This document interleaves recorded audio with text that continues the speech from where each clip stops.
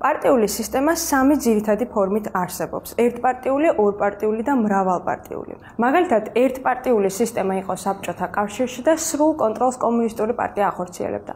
ორპარტიულია ამერიკის შეერთებულ შტატებში, ხოლო მრავალპარტიული სისტემა გულისხმობს სულ მცირე სამი პარტიის წარმოდგენას და მის პირობებში არ არსებობს დომინირებული პოლიტიკური პარტია.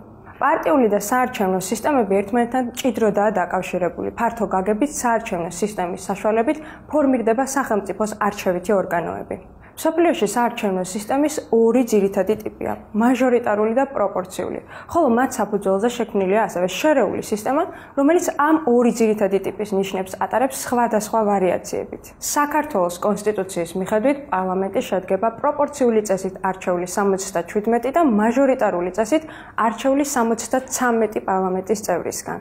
იმის მიხედვით თუ რა უმრავლესობაა საჭირო, მაჟორიტარული საარჩევნო სისტემა სამი სახესხვაობითაა წარმოდგენილი: ფარდობითი, აბსოლუტური და კვალიფიცირებული უმრავლესობის სისტემა. ფარდობითი ცნობილია როგორც ფინიშთან პირველ მისულის სისტემა. აქ არჩეულად ითვლება ის კანდიდატი, ვინც ხმათა უმრავლესობა მიიღო, თუმცა სისტემა არ იძლევა ყველა ამომრჩევლის ინტერესთა გათვალისწინებას. ამის გამო შესაძლებელია კანდიდატი არჩეულ იქნეს აბსოლუტური უმცირესობის მიერ.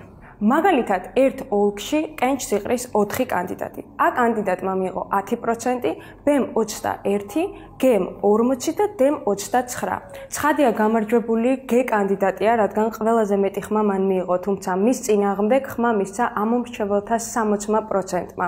ასეთ შემთხვევებში ხმები დაკარგულად ითვლება და არ ინიშნება მეორე ტური. აბსოლუტური უმრავლესობა ფარდობითისგან იმით განსხვავდება, რომ ოლქიდან ასარჩევად აუცილებელია არა უბრალო უმრავლესობა, ესე იგი სხვა კანდიდატებზე მეტი, არამედ აბსოლუტური უმრავლესობა, რაც გულისხმობს ამომრჩეველთა ხმების 50% პლუს 1-ს. რაც შეეხება კვალიფიცირებულ უმრავლესობის სისტემას, აქ არჩეულად ითვლება ის კანდიდატი ან კანდიდატთა სია, რომელიც მიიღებს ხმების კვალიფიციურ, ესე იგი განსაზღვრულ რაოდენობას და ის აბსოლუტურ რაოდენობაზე მეტია. ესე იგი არჩევნებში მონაწილეთა ხმების საერთო რიცხვის მაგალითად 2/3 ან 3/4. ზოგჯერ კვალიფიცირებული უმრავლესობის სისტემა კონკრეტული ციფრითაც სახელდება. მაგალითად 1993 წლამდე იტალიური კანონმდებლობის მიხედვით პარლამენტში ზედა პალატაში ასარჩევად მომავალ სენატორს ხმების 65% მაინც უნდა დაეკროვებინა. ძალიან მოკლედ შეგვიძლია ზოგადად შევაფასოთ მაჟორიტარული სისტემის დადებითი და უარყოფითი მხარეები. დადებითი მხარეები. ამომრჩევლისთვის მეტად ცხადია, ვინ ვის აჯობა. გამარჯვებული პარტიისთვის ის უზრუნველყოფს უმრავლესობას პარლამენტში. განაპირობებს მსხვილი პოლიტიკური პარტიების ფორმირებას, რაც ხელს უწყობს სტაბილური მთავრობის ჩამოყალიბებას. უარყოფითი მხარეები. გვაქვს დაკარგული ხმები. ვერ ქმნის სოციოპოლიტიკურ ძალთა რეალურ სურათს. შეიძლება ისე მოხდეს, რომ არჩეულ ორგანოში უმრავლესობა მოსახლეობის უმცირესობის წარმომადგენელთა ხელში აღმოჩნდეს. ამის საპირისპიროდ პროპორციული საარჩევნო სისტემა ხელს უწყობს მრავალპარტიული სისტემის ჩამოყალიბებას. მისი საჭიროება გახდა აუცილებელი, რათა სხვადასხვა სოციალურ ჯგუფებსა და უმცირესობებს ყოლოდათ თავიანთი წარმომადგენლები პარლამენტში. სისტემა პირველად 1888 წელს სერბეთში, ხოლო 1889 წელს ბელგიაში შემოიღეს, თუმცა იდეა საფრანგეთის დიდი რევოლუციის დროს გაჩნდა. პროპორციული სისტემის დროს ხმებისთვის იბრძვიან პოლიტიკური პარტიები. პარტიები ადგენენ ეგრეთ წოდებულ პარტიულ სიებს, მანდატები პარტიებს შორის ნაწილდება მიღებული ხმების პროპორციულად. პროპორციული სისტემის დადებითი მხარეები არის: ის ითვალისწინებს ცალკეული სოციალური და პოლიტიკური ჯგუფების ინტერესებს. იძლევა შესაძლებლობას ჩამოყალიბდეს ისეთი ხელისუფლების ორგანოები, რომელთა შემადგენლობაც უფრო ადეკვატურად ასახავს პარტიული ძალების თანაფარდობას. ხელს უწყობს პოლიტიკური პლურალიზმის განვითარებას. რაც შეეხება უარყოფით მხარეებს, შესაძლოა არ მოხდეს მოკლე დროში გადაწყვეტილების მიღება. წარმოიშობა სირთულეები მთავრობის ფორმირების დროს. შეგვიძლია ვთქვათ, რომ პროპორციული აზრთა მთელ სპექტრს მოიცავს, თუმცა მაჟორიტარული სისტემა ამ აზრს მეტად ღრმად აფასებს. ამომრჩევლებმა მეტად უნდა იფიქრონ საბოლოო შედეგებზე. ამ ყველაფრის გათვალისწინებით კითხვა თუ რომელი სისტემა უფრო დემოკრატიულია, პასუხია გააჩნია ქვეყანას და რაც მთავარია, მის პარტიულ კულტურას. პოსტსაბჭოთა სივრცეში უნდა ვაღიაროთ, რომ საქართველო ნამდვილად გამოირჩევა პარტიული სიმრავლით, დაახლოებით 300-მდე პარტიაა რეგისტრირებული ჩვენთან. მინდა გკითხოთ, რამდენად მრავალფეროვანია დღეს პარტიული კულტურა. თუ შეგვიძლია დავინახოთ მკაფიო განსხვავება პარტიებს შორის იდეოლოგიური თვალსაზრისით. რა თქმა უნდა, რაოდენობა, პარტიების რაოდენობა არ განსაზღვრავს ხოლმე ხშირად იმას, რომ პარტიული კულტურა მაღალ დონეზეა განვითარებული ქვეყანაში, ან პარტიები იდეოლოგიურად დაყოფილია. ეს რაოდენობა ამ თქვა 300-მდე არსებული პარტია არის დაკავშირებული სწორედ პოსტსაბჭოთა საქართველოსთან, სადაც თანამედროვე გაგების სამოქალაქო აქტივისტებმა გადაწყვიტეს რომ გაეკეთებინათ პარტიები და ძირითადად ჩვენ მივიღეთ ერთ და ორკაციანი პარტიები, ადამიანები პარტიის შექმნით ცდილობდნენ საკუთარი პოლიტიკური კარიერის შექმნას. ეს რაღაცა ძალიან ბევრ რაოდენობაზე მაქვს საუბარი, თუმცა რაღაცა კატეგორია პარტიების დაახლოებით 20-25 პარტია, რომელიც მუდმივად პოლიტიკურ სივრცეში ტივტივებს კონკრეტული ხელისუფლების წასვლასთან ერთად რაღაც პარტიები ქრებოდნენ. ზოგადად წლეულების განმავლობაში პოლიტიკური პარტიები, უბრალოდ ადამიანები, რომლებიც ამ პოლიტიკურ პარტიებში არიან, ისინი იკრებებიან ერთი კონკრეტული ადამიანის ლიდერის და არა თქვა პარტიული იდეოლოგიის ან პარტიული სტრუქტურის ან პარტიის როგორც პოლიტიკური სუბიექტის ირგვლივ. ჩვენ თუ გადავხედოთ პოლიტიკურ ველს, უამრავ ადამიანს ვიპოვნით, რომლებიც ხან ერთ პარტიაში არიან, ხან მეორე პარტიაში არიან, მოგზაურობენ, ასე ვთქვათ, გარკვეული პოლიტიკური ბედუინიზმი შეგვიძლია ამას დავარქვათ, რომ ეს ადამიანები ესე ტრიალებენ სხვადასხვა პარტიებში, რასაც რა თქმა უნდა ვერ მივაწერთ იმას, რომ საქართველოში პარტიული პოლიტიკის კულტურა არის განვითარებული და რომ ჩამოყალიბებულია. ჩვენ სულ რამდენიმე ხნის წინ ჩავატარეთ პატარა კვლევა, რომლის მიხედვითაც შევისწავლეთ, თქვათ, არჩევნებში პირველ 5 ადგილზე გასული პოლიტიკური პარტიების პროგრამა. 5-ვე აი გამარჯვებულ პოლიტიკურ პარტიას, ვინც კვალიფიციური სუბიექტის სტატუსი მოიპოვა, ჰქონდა ზუსტად ერთნაირი ხედვა, თქვათ, ეკონომიკის სფეროსთან დაკავშირებით. საგარეო პოლიტიკასთან დაკავშირებით არსებობდა სხვაობები, მაგრამ ეკონომიკური ხედვა ყველას ერთნაირი ჰქონდა. ანუ ჩვენ დღეს, როდესაც ვსაუბრობთ პოლიტიკურ პარტიებზე, ვსაუბრობთ არა იდეოლოგიურ ალტერნატივებზე, არა შინაარსობრივ ალტერნატივებზე, არამედ დავამიდის იმაზე, თუ დღეს არსებულ სისტემაში რომელი პარტია უკეთესი მენეჯერი იქნება. აი თვითონ ამომრჩეველსაც უჭირს საკუთარი თავის იდენტიფიკაცია მოახდინოს პარტიასთან. ეს რაღაცნაირად ცირცხვილის გამომწვევია ხოლმე, როცა იკითხებიან თუ ვისი მხარდამჭერი არის ის. აი გვაფიქრებინებს თუ არა, რომ თვითონ პარტია საზოგადოებრივი ინტერესის გულწრფელად გამომხატველი არ არის. ადამიანებს უჭირთ არა მხოლოდ კონკრეტული პარტიის მიმართ პოზიციის და სიმპათიის დაფიქსირება, არამედ ზოგადად პოლიტიკური პოზიციების მიმართ სიმპათიის დაფიქსირება. ძალიან ბევრი ადამიანი სოციალური ქსელები იქნება თუ ელექტრონული მედია თუ ისედაც გარდა პირადი საუბრებისა არ გამოხატავს თავის აზრს, რადგან სოციალური პრობლემიდან გამომდინარე, ეკონომიკური არა, ასე ვთქვათ, სიტუაციიდან გამომდინარე არ ვსურთ ამ რისკზე წასვლა. პარტიის ფინანსურ მხარეზე უფრო მეტად საქართველოში დამოკიდებული ეს პარტიის სიძლიერე.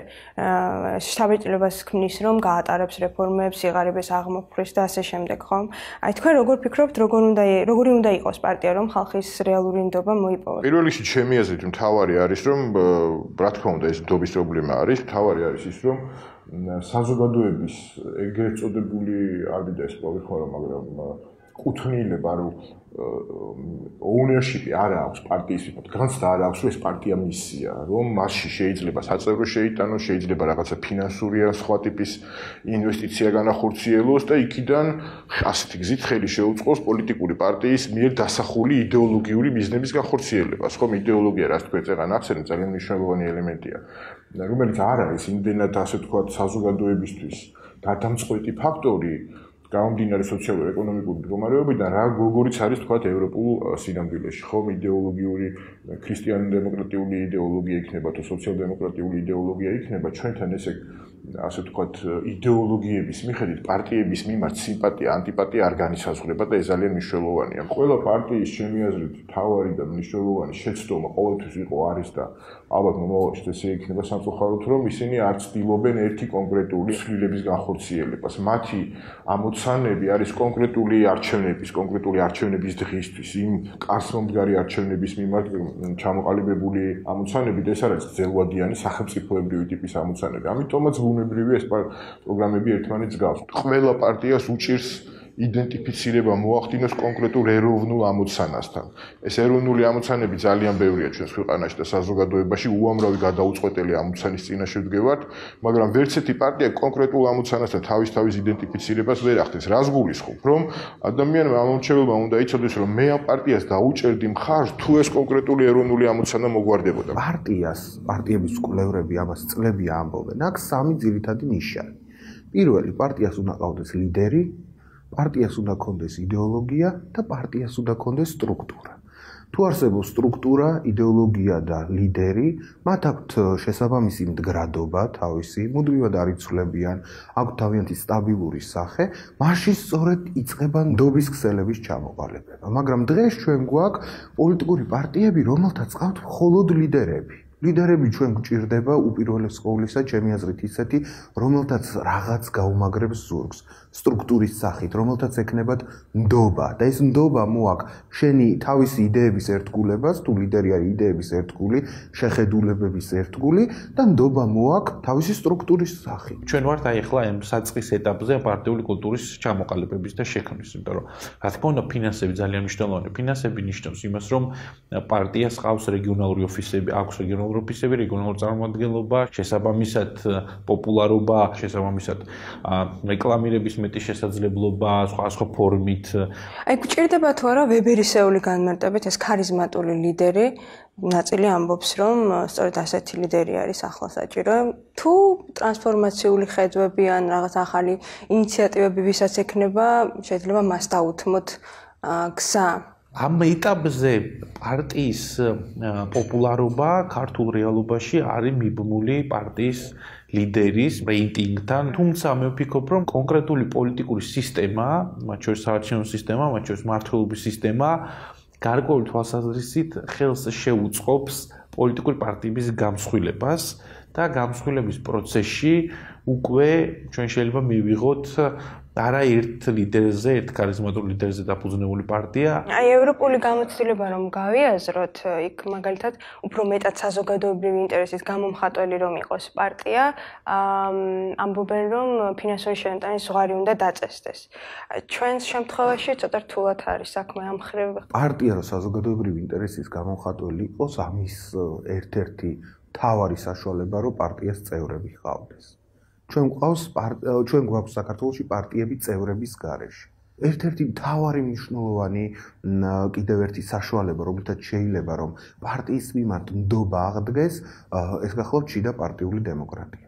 როდესაც აქ პარტიის წევრს რწმენა იმისა, რომ მას შეუძლია თუნდაც უმცირესი გავლენა მოახდინოს პარტიის გადაწყვეტილებას. შეუძლია თქვათ კანდიდატი დააყენოს, პროგრამული ცვლილება შეიტანოს, პარტიის თავმჯდომარის უნდობლობა გამოუცხადოს. აი დღეს შიდა პარტიული დემოკრატიის მექანიზმები ქართულ პარტიებში არ მუშაობს, სოფლიოში არავის არ გამოუგონებია ახალი ფორმა პარტიების დაფინანსების. არის სულ სამი წყარო: სახელმწიფო დაფინანსება, შემოწირულობები და საწევრო შენაწყვეტები. წარმოიდგინეთ, ახლა პარტიებს წევრები არ ყავთ, საზოგადოებაც ღარიბია, შესაბამისად პარტია საწევროების მიხედვით და საწევროების საშუალებით ვერ იცხოვებს. მეორე წყარო არის ბიზნესმენები და ქვეყანაში ეკონომიკური სტრუქტურაც ძალიან სუსტია, არ არსებობენ გამოკვეთილი თქვათ სამრეწველო, საინდუსტრიული კლასები, ძირითადად ხელისუფლებას აფინანსებენ ხოლმე მაღალი შემოსავლის მქონე ბიზნეს ჯგუფები, შესაბამისად მრავალფეროვნებისთვის, არასახელისუფლებო პარტიების დაფინანსებისთვის დიდი რესურსი არ არსებობს. მე შინაგანად მომხრე ვარ გულწრფელად იმისა, რომ პარტიული დაფინანსება პრინციპში იყოს მოქალაქეებზე დამოკიდებული, მოქალაქეების ჩართულობა გაიზარდოს და კერძო დაფინანსება იყოს შემოწირულობებით. თუმცა ბოლო წლების გამოცდილებიდან გამომდინარე, მოქალაქე არ არის აქტიური პარტიების დაფინანსება, იმიტომ რომ საერთოდ ბოლო კვლევები აჩვენებს, რომ აბსოლუტური უნდობლობა არსებობს. ანუ პარტიები კერძო შემოწირულობისგან რეალურად ძალიან მცირე თანხას იღებენ. თქვენ თუ ანალიზს გაუკეთებთ სახელმწიფო პარტიებს ბოლო წლების განმავლობაში, ნახავთ, რომ მხოლოდ ძირითადი დაფინანსება მიდის ხოლმე სახელმწიფო პარტიასთან, ანუ ბიზნესის დაფინანსება მაგალითად. იმიტომ რომ ხა უჭირს ბიზნესს ნაბიჯის გადადგმა, მაგალითად დააფინანსოს ოპოზიციური პარტია, რაც არ უნდა მისთვის იყოს მისაღები. მაგალითი შეიძლება ავიღოთ აუდიტის სამსახურის დასკვნები, ფინანსური მონიტორინგის სამსახური, სადაც ქვეყნდება და თქვენ ნახავთ, რომ მაგალითად 2012 წლის საპარლამენტო არჩევნებზე ნაციონალურ მოძრაობას რამდენი დაფინანსებელი ყავდა და 2013 წლის უკვე საპრეზიდენტო არჩევნებზე რამდენი დაფინანსებელი ყავდა და თქვა პირიქით როგორ შეიცვალა და როგორ გახდნენ ვიღაცები ქართული ოცნების დაფინანსებლები და ასე იქნება პირიქით რომ შეიცვლება ხელისუფლება, ანუ სხვა პარტია რომ არა აქვს მნიშვნელობა. ეს პრობლემა ამერიკაში დღეს ძალიან დიდია ფინანსების მონაწილეობა დღეს დემოკრატიულ პროცესებში. ფინანსებმა ფაქტიურად გადაწონა და ძალიან ბევრი ჰარვარდიდან დაწყებული და მთავრებული სხვადასხვა საკვლევი ორგანიზაციებით მსოფლიოს გარშემო ყველა აღიარებს იმას, რომ ფინანსებმა მოახდინა დიდი წილის როგორც იტყვიან, მისაკუთრება პოლიტიკურ პროცესზე გავლენის თვალსაზრისით. შეიძლება იყოს დემოკრატიულობის საზღვრელი თვითონ საარჩევნო სისტემის არჩევნები. რა თქმა უნდა, ნამდვილად შეიძლება იყოს საარჩევნო სისტემა არის გადამწყვეტი. თითქმის ყოველი არჩევნების წინ, პრაქტიკულად ყოველი არჩევნების წინ, ყოველთვის იყო პრობლემა საკანონმდებლო ცვლილებებისა და ყოველთვის ხდებოდა, რომ და ამას მიუხედავად იმისა, რომ ვენეციის კომისია სხვა საერთაშორისო ორგანიზაციებს უგეუბნებოდა, რომ ერთი წლით ადრე მაინც თუ აკეთებს ამ ცვლილებებს, რომ გათვლადი იყოს, სიცხადე იყოს მეტი ასე ვთქვათ, საარჩევნო გარემოში ამორჩევლისთვის და პარტიებისთვისაც, ხომ? მაინც ესე ხდებოდა, რატომ? იმიტომ რომ საერთო ჯამში ეს პარტიული საარჩევნო სისტემა არ ეფუძნებოდა არასოდეს ამ ქვეყანაში პოლიტიკურ საერთო საზოგადოებრივ საერთო სახალხო კონსენსუსს. ანუ ჩვენ აქ თავარი თვითონ სისტემა კი არ არის, აქ არის თავარი ის, რომ ყველა თანხმდებოდეთ თამაშის წესებზე. ყოველ ქვეყანაში კონკრეტული საარჩევნო სისტემის შერჩევის დროს არის რამდენიმე მნიშვნელოვანი კრიტერიუმი გასათვალისწინებელი. არის ძალიან მნიშვნელოვანია რა მართლობის მოდელი მოქონდეს ქვეყანაში ამასთან დაკავშირებით, როგორია გეოგრაფიული განაწილება, როგორია პოლიტიკური თქვათ რეალობა, ამის მიხედვით შეიძლება ჩამოყალიბდეს ან პოლიტიკური გამოცდილება და კულტურა. იმის მიხედვით განისაზღვროს კონკრეტული საარჩევნო სისტემა კონკრეტულ მოდელში არის თუ არა დემოკრატიული. იმიტომ რომ ახლა ესეთი თქვათ კლასიკური მოდელები რო ავიღოთ, მაგალითად მაჟორიტარული საარჩევნო სისტემა ამერიკის შეერთებულ შტატებში კარგად მუშაობს, იმიტომ რომ ამას დიდი გამოცდილება გააჩნია ისტორიული, სხვადასხვა ფაქტორები უწყობს ხელს, თუმცა მაჟორიტარული საარჩევნო სისტემა რომ გადმოვიტანოთ ქართულ პოლიტიკურ რეალობაში დღეს ამ მართლობის მოდელში მივიღებთ კატასტროფულად არადემოკრატიულ რეალობას. ანუ ეს ნიშნავს იმას, რომ ყველაზე მეტი მხარდაჭერი რომელ პოლიტიკურ პარტიასაც აქვს, და შეიძლება იყოს 35%, შესაძლებელია რომ ყველა მაჟორიტარული ოლქი მოიგოს კონკრეტული პარტიის კანდიდატობა. ანუ მივიღოთ 35%-იანი მხარდაჭერის პირობებში ერთპარტიული პარლამენტი. რა თქმა უნდა, ეს იქნება არადემოკრატიული. ყოველთვის ყველა ხელისუფლების შემთხვევაში 15-20% მათი რეალური არჩევნებში გამოხატული მხარდაჭერა არის ადმინისტრაციული რესურსით, ალბებით და ზემოქმედებით შედეგად მიღებული. საარჩევნო სისტემა, რა თქმა უნდა, არის დემოკრატიის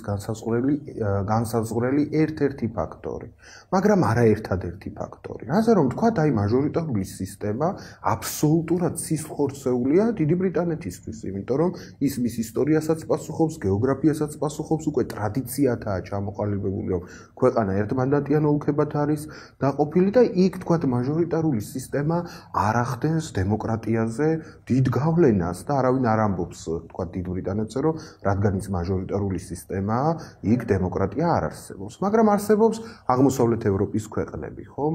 სადაც პარტიული სისტემები ჯერ განვითარებული არ არის. და როდესაც ჩვენ აღმოსავლეთ ევროპის ქვეყნებში შემოგვაქვს საპრეზიდენტო მმართველობები და მაჟორიტარული სისტემები, იქ უკვე პარტიების განვითარებისთვის ადგილი აღარ რჩება. იმიტომ რომ მაჟორიტარული არჩევნები არის ადამიანზე კონცენტრირებული არჩევნები. პერსონაზე. ამან გვაჩვენა ყოველთვის, რომ პარტიების გარეშე, პარტიასთან აფილიაციის გარეშეც ახერხებენ ხოლმე დეპუტატები. ჩვენ შემთხვევაში როგორ ფიქრობთ, რომელი მოდელია? ჩვენ შემთხვევაში იცით, მე გამოდივარ ისევ ისტორიული არგუმენტისგან, ხომ? 90 წელს ჩატარებულ არჩევნებში პრეზიდენტმა გამსახურდიამ და მისმა ბლოკმა არჩევნებში მიიღო 54%. მაგრამ მაჟორიტარების საშუალებით მოახერხა უმრავლესობის კონცენტრირება თავის ხელში. 95 წელს პრეზიდენტ ჯევარდნაძის პარტია მოქალაქეთა კავშირში იღებს 26%-ს. მაგრამ დამოუკიდებელი მაჟორიტარების ხარჯზე ახერხებს საკონსტიტუციო უმრავლესობის კონცენტრირებას საკუთარ ხელში. იგივე მოხდა პრეზიდენტ სააკაშვილის დროს, იგივე ხდება დღესაც. არსებობს სოფლიოში ისეთი მოდელები, რომლებიც მაჟორიტარულ და მას რა ქვია პროპორციულ სისტემებს ერთმანეთს თქვა შეუხამებს ხოლმე, ხო? ანუ როცა პროპორციული სისტემის წილი არის გაცილებით მეტი ვიდრე მაჟორიტარულის. არის ისეთი მოდელები სადაც ხდება კომპენსაცია მანდატების, რამდენი პროცენტიც გაქვს, იმდენ ხმას იღებ პარლამენტში, არ აქვს მნიშვნელობა, რამდენი მაჟორიტარი გაიყვანე. თქვათ ეს გერმანიაშია, მაგრამ გერმანიის კონსტიტუციაში არ არსებობს დათქმა თუ რამდენი წევრი ყავს ბუნდესტაგს.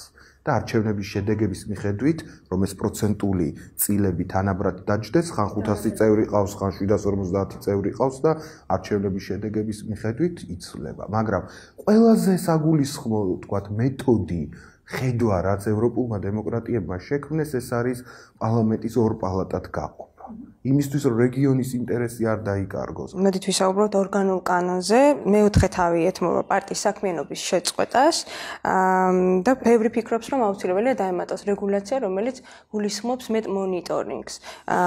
ხო, წავიკითხავ, ეს არის მუხლიერ და მე-16, სადაც წერია, რომ საკონსტიტუციო სასამართლოს შეუძლია აკრძალოს პარტია, რომლის მიზანია საქართველოს კონსტიტუციური წყობის დამხობა ან ძალადობით შეცვლა, ქვეყნის დამოუკიდებლობის ხელყოფა, რომელიც ეწევა პროპაგანდას, აღღვევებს ეროვნულ კუთხურ რელიგიურ შოუს. ამ გადმოსახედიდან ეს კანონი პოლიტიკური გაერთიანებების შესახებ ძალიან მნიშვნელოვანია, ხო? თქვენ როგორ ფიქრობთ, კაცრი მონიტორინგის შემთხვევაში გავქმდებოდა თუ არა უმრავლესობა? ხო, აი კონკრეტულად თქვენ რაც აიკითხეთ ჩანაწერი საკონსტიტუციო სასამართლოს უფლებამოსილებასთან დაკავშირებით არის ძალიან მაღალი სტანდარტით შესაძლებელი კონკრეტული პარტიის საქმიანობის შეფასებისას, იმიტომ რომ ძალიან მკაფიოდ უნდა იყოს გამოკვეთილი მათი ქცევა ქვეყნის კონსტიტუციური და დემოკრატიული წყობილების წინააღმდეგ. დაახლოებით საუბარია აი ისეთ პოლიტიკურ პარტიაზე, როგორც იყო მაგალითად გერმანიის ნაციონალ-სოციალისტური პარტია, ანუ დაახლოებით ასეთი რაღაც ფაშისტური იდეოლოგიის პარტიის გაუქმება შეიძლება დადგეს საკონსტიტუციო სასამართლოს მსჯელობის საგნად, თუმცა მონიტორინგის მექანიზმები შესაძლებელია სხვადასხვა ფორმით არსებობდეს, შეიძლება პოლიტიკურ ორგანულმა კანონმა გაამკაცროს მოთხოვნები, მაგალითად გერმანიაში არის მკაცრი მოთხოვნები პოლიტიკური პარტიის საქმიანობისთვის, მოთხოვნილია რეგიონალური ოფისები, თქვათ რაოდენობა პარტიის წევრების დაფინანსება და ასე შემდეგ. ეს შესაძლებელია იყოს ჩვენს რეალობაშიც დამკვიდრებული კონკრეტული მოთხოვნები, ანუ ქაღალდზე 300 პარტია იქნება თუ 200 თუ 30, პრინციპში ეს ხელოვნურად ამის რეგულირება შეიძლება კონკრეტულ შემთხვევაში კონკრეტულად მცირე შედეგები მოგცეს, რაღაცა ერთპარტიულმა პარტიებმა აღარ მიიღონ დაფინანსებები, როდესაც ისინი ვეღარ იარსებებენ და ბლოკებში ვეღარ შევლენ, მაგრამ სინამდვილეში ჩემი აზრით პარტიების გამსხვილების პროცესი ალბათ უფრო ბუნებრივად უნდა მოხდეს. ეს მაგალითად პარტიას აძლევს საშუალებას, რომ ერთხელ ჩაატაროს დამფუძნებელი ყრილობა, ერთხელ აღწეროს თავისი წევრები, აწარმოს მათი რეესტრი და მერე 30 წლის განმავლობაში მხოლოდ 200 კაციანი ყრილობები ატაროს და ამითი თავისი სიცოცხლე შეინარჩუნოს. ჩვენ არ ვიცით, თქვათ, X პარტიას ყავს თუ არა წევრები. ჩვენ ვიცით, რომ ყავდა 98 წელს, როდესაც დარეგისტრირდა, მაგრამ დღეს პარტიაში ვინ დარჩა, ეს არ ვიცით, მაგრამ ისინი სტატუსს ინარჩუნებენ. მე ვფიქრობ, რომ არის კანონი გასამკაცრებელი, რომ ჩვენ პარტიებს ყავდეთ წევრები და თუ არ აყავთ წევრები, გაუქმდეთ რეგისტრაცია. მაგალითად, ფინეთის რესპუბლიკაში არსებობს რეგულაცია, რომლის მიხედვითაც 5 წელიწადში ერთხელ პარტიამ უნდა წარადგინოს თავისი პარტიის წევრთა 5000 კაციანი სია. რეესტრი. თუ ვერ წარმოადგენს, მას უქმდება თავისი რეგისტრაცია. ნინო, ძალიან დიდი პრობლემაა ჩვენი კანონმდებლობის ისიც, რომ არანაირი მოთხოვნა შიდა პარტიულ დემოკრატიაზე არ არის ჩადებული ჩვენს კანონმდებლობაში. ძალიან მარტივი სტრუქტურა აქვს პარტიებს, ყრილობა, აღმასრულებელი კომიტეტი თავმჯდომარე 4 წელიწადში მათი არჩევა წერტილი მეტი სხვა მოთხოვნა რომ რეგიონალურ ბიუროს თავისი უფლებები შეიძლება ჰქონდეს რომ უნდა ჩატარდეს შიდა პარტიული კენჭისყრები რომ არსებობდეს უნდობლობის ვოტუმი თავმჯდომარის მიმართ ჩვენი კანონმდებლობა ქმნის საშუალებას რომ ტექნიკურად შექმნილმა პარტიამ მიიღოს დაფინანსებაც მიიღოს სატელევიზიო დროც და მიიღოს უბანზე წარმომადგენელი. ახალი შემოთავაზება არის პროპორციულ სისტემაზე გადავიდეთ. რას გულისხმობს ეს? მაგრამ ინდივიდუალურად სულ პროპორციულ სისტემას ავენხრობი. რატომ გეტყვით? იმიტომ რომ მე და თქვენ ხოლმე რომ მოგვიდეს პოლიტიკაში მოსვლა, იძულებული ვართ აუცილებლად რომელიღაცა პარტიაში შევიდეთ. და მაგალითად მაჟორიტარულად კენჭი ვერ ვიყავ და სხვა გზაა ჩვენ პოლიტიკურ პროცესში მონაწილეობის მიღების არ გაგვაჩნია თუ არა პარტიაში შესვლა. ან ჩვენი პარტიის გაკეთება, რაც ბუნებრივია შეიძლება სულაც არ იყოს ჩვენი ინტერესი, გვინდოდეს კონკრეტული ლოკალური, რეგიონალური ამოცანის გადაწყვეტა და ამიტომ გვჭირდებოდეს ეს მაჟორიტარული არჩევნები და არა იმიტომ რომ პარლამენტში ვისხდეთ. ეს ნიშნავს რომ წვრილ პარტიები შევლენ ბლოკებში, ხო? ბლოკების საშუალება ერთჯერადად ეხლა ამ არჩევნებისთვის არის დატოვებული, ბუნებრივია ეს 2017 წლის ცვლილებებიდან გამომდინარე ასე გადაწყდა, მაშინ ეს ბლოკები აძლევს საშუალებას წვრილ პარტიებსაც ბუნებრივია შეადგინონ საერთო სია და ერთობლივად იყარონ კენჭი. ჩემეცით ეს პლუსია 3%-იან ბარიერთან ერთად პოლიტიკური პროცესისთვის, მაგრამ პრობლემა აქ არა თავისთავად პარტიული სია და ასეთი მონაწილეობა, არამედ პრობლემა არის მაჟორიტარული არჩევნები, რომელიც დიდი ფინანსური რესურსების, ან არათანაბარი ფინანსური რესურსების პირობებში ძალიან არათანაბარ პირობებში აყენებს სხვადასხვა ადამიანს. მაგალითად, ისევ და ისევ მე და თქვენ როგორც ამომრჩეველზე, იმიტომ აქ აქცენტი რომ თუ რომ მოვიდომოთ მაჟორიტარული კენჭისყრა, ჩვენ შევეჯახებით ძალიან დიდ ფინანსურ, ასე ვთქვათ, მანქანებს, არა ერთს, არამედ ბევრს კონკრეტულ რაიონებში. ამიტომ მე მიმაჩნია, რომ იმ შემთხვევაში თუ დაუშვებთ, რომ მაჟორიტარული არჩევნები შენარჩუნდება, აუცილებლად უნდა იყოს საერთო კვოტების, ასე ვთქვათ, ფარგლებში მოქცეული.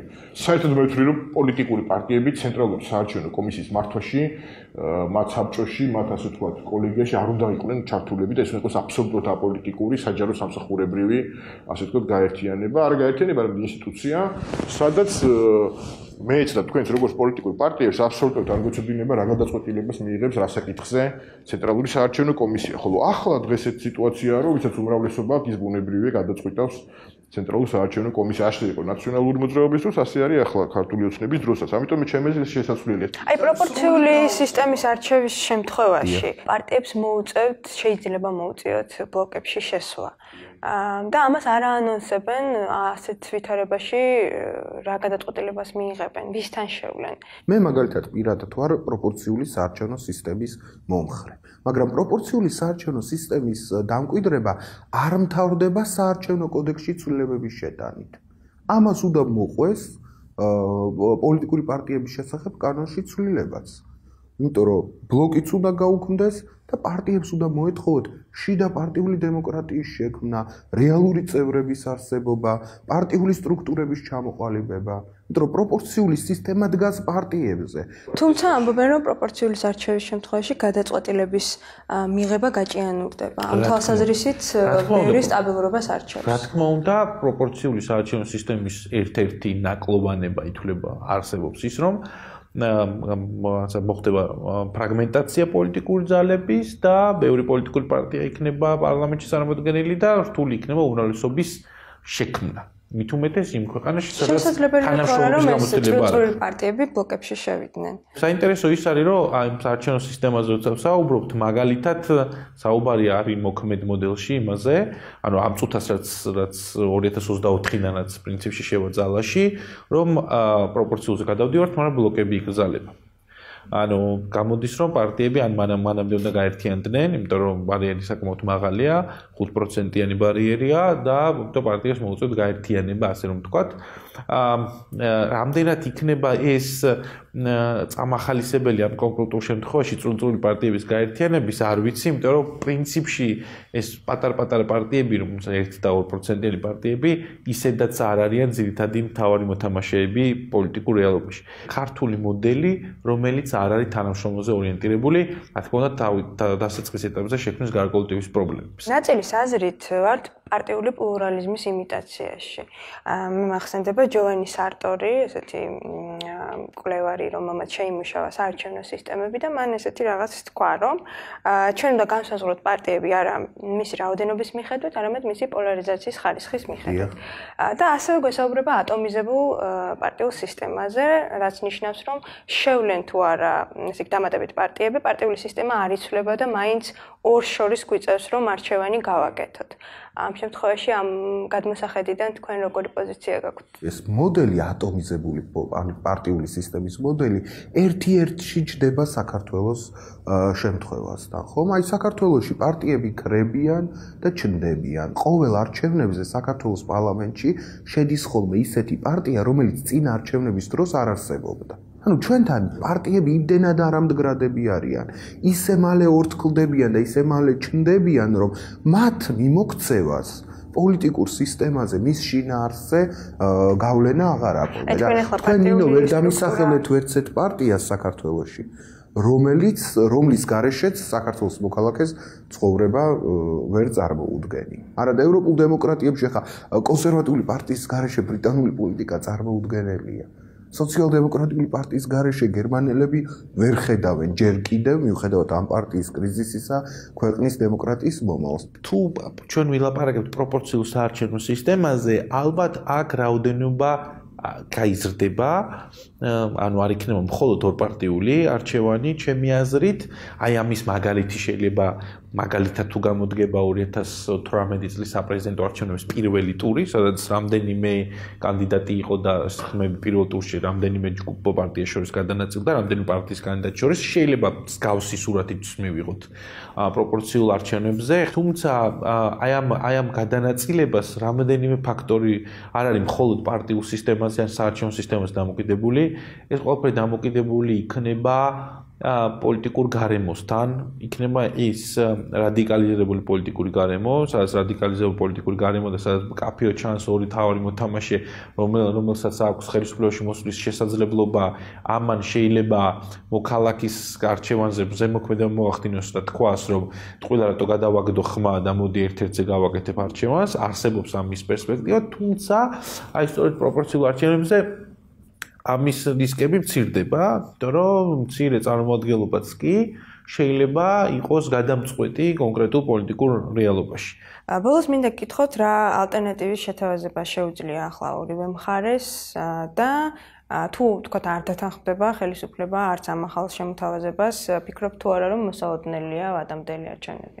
ნუ ადამიანელი არჩევნები არის მოსალოდნელი მხოლოდ იმ შემთხვევაში, თუ ძალიან დიდი პოლიტიკური турბულენტობა და ტემპერატურა იქნება ქვეყანაში და მე არ გამოვიწყავ, რომ ეს სწორედ ასე მოხდეს, თუ მართლაც გადაწყდება და ლავროვი ეწევა საქართველოს, ხო? ეს ტემპერატურა იქნება იმდენად მაღალი, რომ ალბათ განმოხტვის ერთადერთი საშუალება იქნება სწორედ რიგარეში არჩევნები, მაგრამ რაც შეეხება კითხვის წინა ნაწილს, რა მოდელია სისტემურად ყველასთვის მისაღები, ჩემი აზრით და არაერთი კონსტიტუციონალისტი ამას ზიზიარებს დიდი ხანია ეს პროგრამებიც და პროექტებიც კი არის შედგენილი, ეს არის ის, რომ პარლამენტის ორგანიზება და საპარლამენტო რესპუბლიკა, ჩვენ სრულფასოვანი ქონდეს, ამის არის ორპალატიანი პარლამენტი. ერთი პალატა 50 წევრი, ქვედა პალატა 100 წევრი, ქვედა პალატა სრულად პროპორციული, ზედა პალატა სრულად მაჟორიტარული. ეს ყველა პრობლემას, ყველა არგუმენტს უბათილებს როგორც ოპოზიციას, ისე ხელისუფლებას. იქ რჩება უკვე ერთი საკითხი, რომელიც არის პალატებს შორის ფუნქციების განაწილება, რომელიც არის ბუნებრივია ასევე კომპრომისის და მოლაპარაკების საგანი მხარეებს შორის, პოლიტიკურ ძალებს შორის და მნიშვნელოვანი ელემენტი, რომ სისტემურად არის უმნიშვნელოვანესი ორპალატიანი პარლამენტი, ეს არის გრძელვადიანი გადაწყვეტა საკითხების და პრობლემატიკის. ამიტომ მე რთულად წარმომიდგენია, რომ გარეშე, ასე ვთქვათ, მესამე ნეიტრალური პოლიტიკური მოთამაშის, როგორც არის დასავლეთი, როგორც არის ევროკავშირი, როგორც არის ამერიკის შეერთებული შტატები, უშუალო მონაწილეობის და ჩარევის გარეშე მხარეებმა რამეზე შეთანხმება მოაღწიონ, ამიტომ არ გონია, რომ შეთანხმება ეხლა ყოშყოში დღეს არ ჩანს ამის საფუძველი. ვადამდელი არჩევნები მე აღარ მგონია, რომ იყოს მოსალოდნელი, იმიტომ რომ ტექნიკურადაც კი პრინციპში იმდენად მცირე დროა დარჩენილი, რომ ამ ვადამდელ არჩევნებს რამდენიმე 2-3 თვით ადრე თუ გადმოიწევს ამ რეალობიდან გამომდინარე, არ მგონია, რომ პოლიტიკურად ეს რაღაც მიზანშეწონილი იყოს, იმიტომ რომ მე არ მგონია, რომ ქართულ რეალობაში არჩევნებით დამშვიდდება და დაწყნარდება პოლიტიკური ცხოვრება. ჩემი აზრით ის რომ დროულად გადავიდეთ პროპორციულ საარჩევნო სისტემაზე, ჩვენი განვითარების ძელვადიანი პერსპექტივიდან გამომდინარე არის შედის ქვეყნის ინტერესებში, იმიტომ რომ ერთი კონკრეტული არჩევნების ყველა რესურსით მოგება არ ნიშნავს გამარჯვებას.